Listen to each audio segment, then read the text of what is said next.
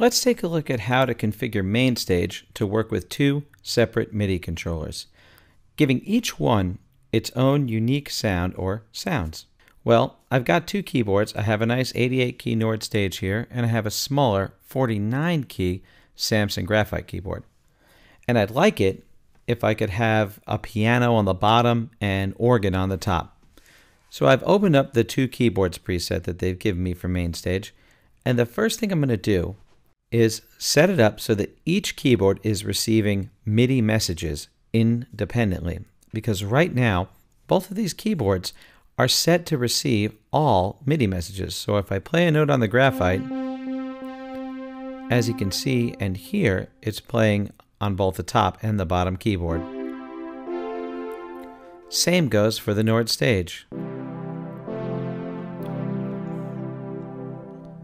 What I'm going to do is go to the layout screen and first tell each keyboard to receive its own individual MIDI messages. So we'll go to the top keyboard, which is my smaller one, and I'm going to tell that keyboard I'm going to assign it. I could do it manually, go to the port and just tell it, but I always like to use the assign button just in case my controller is sending out on a channel that I don't remember, that I'm not sure about or whatever. So I'll hit assign, play some notes, and there we go. Top keyboard is now getting only the Samson Graphite. If I hit assign again to turn it off, it's not going to learn anymore. If I play some notes on the Nord Stage, it's only coming through on the bottom. Only problem is the bottom one's still receiving everything. As you can see, my Samson Graphite is triggering both keyboards. So I'm going to go to the bottom one, and I'm going to learn that one now as well. I'll hit the assign button, and I'll play some notes on the Nord Stage. There we go. Looks like it's receiving, so I'll click the assign button again to stop. And it looks like I've got two keyboards working independently. Nord Stage on the bottom, Samson Graphite on the top. While I'm here, I might as well do some customization just to make it easier to identify which keyboard is which later on when I'm adding patches. So on this bottom keyboard, I'm actually going to give it a better name.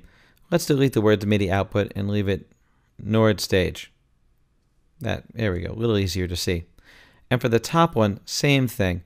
Just going to get rid of the port 1 stuff. I don't need to see that. I don't even really need to see Samson, just Graphite 49. That's my Graphite 49. And the other thing is I'd like to make this top keyboard a little smaller so that I have more room. It's all about screen real estate. And also, so I always remember at a glance quickly at the screen, oh, that top keyboard is the small one and it has these sounds. So I'm going to tell it the number of keys, which is 49. It's a little bit smaller. So we'll resize that screen control. Let's have it learn the lowest key as well, so it knows that what's in the right place. So I have it learn the lowest key and turn learn off.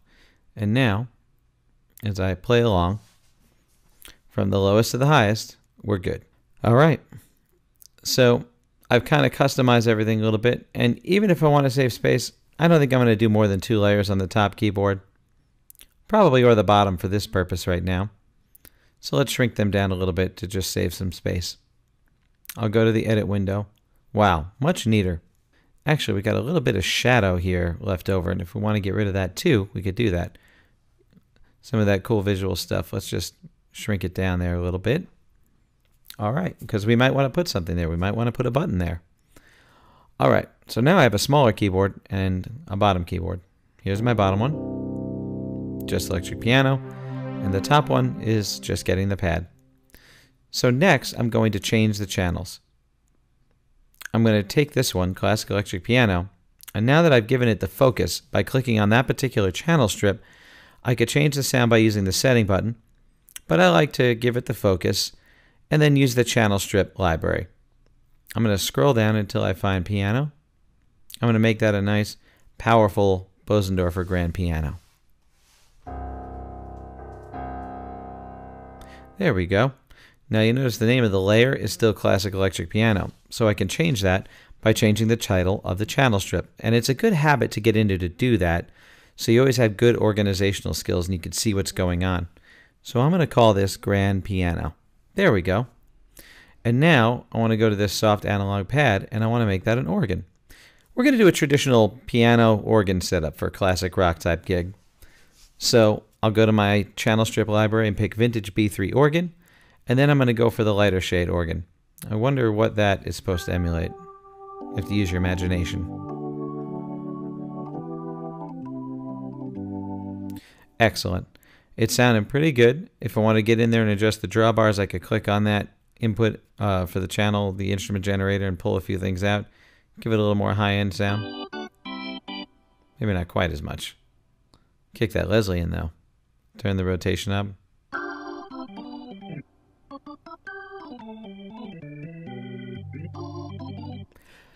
Excellent. Hallelujah.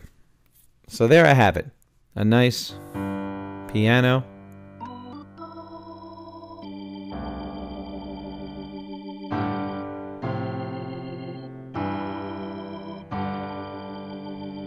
Piano and organ sound going on.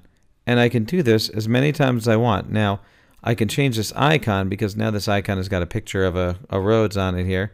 So I'll click on the patch and I'll go to the attributes. And let's change the icon to, well, it's piano and organ. Let's just technically, I'll put a grand piano to make it a little more organizable. Finally, the name of the patch, electric piano and synth. Not anymore. So I'm going to go right here in the patch list, double click the title, and we'll call it Grand Piano and B3. And there we have it. Oh, I forgot to change the soft analog pad channel strip up top. Let's have good habits. Go to that channel strip, change it over, B3 organ. And now it's customized for exactly the way I need it to work. Got a grand piano and a B3 organ. I've got two different sounds going on. And I've named it. I can see everything at a glance. Grand piano there, B3 organ there. I can hear it.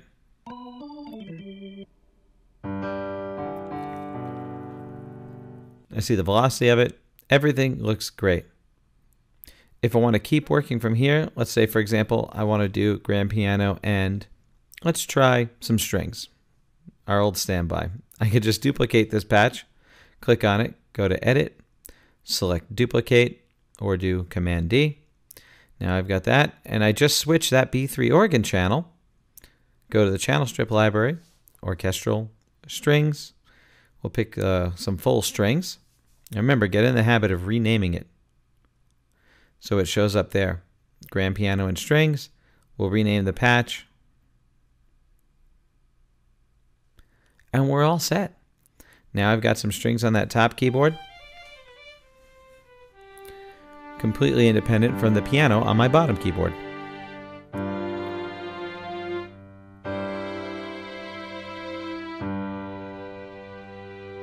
So two keyboards going at the same time playing different stuff. Really, really a lot of flexibility. You can see how we could get into this and make lots and lots of different patches. Eventually, we'll talk about saving processing space by using aliases or sets. So if you're going to use the same grand piano all the time, you can kind of make a bank of instruments you use a lot at the top and then use lots of aliases. And that'll also allow you to change one piano and change them all at the same time instead of going back to every single patch individually and having to do it that way, which can take a long time. So if you want to change all those pianos, you'll just change the original one and they're all aliased, or you're using it at the set level. It'll all change together. So that's something we'll talk about in one or two tutorials later. So stick around.